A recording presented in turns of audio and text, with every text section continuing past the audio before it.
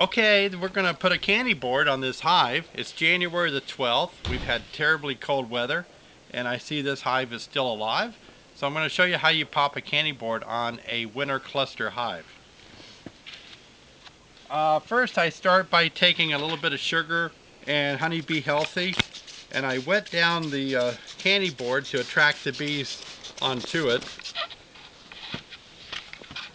Next, I'll take the top off. It's 32 degrees right now, and the bees are generally more agitated when you open them up in cold weather.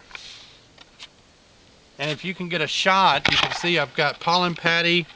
This is a tight cluster. They're very tight. They're not moving, but they're basically still out of honey stores. But they have been nibbling on the pollen patty. So now I'm going to put the candy board directly on top, and they'll be attracted up onto it and have a little bit of sugar.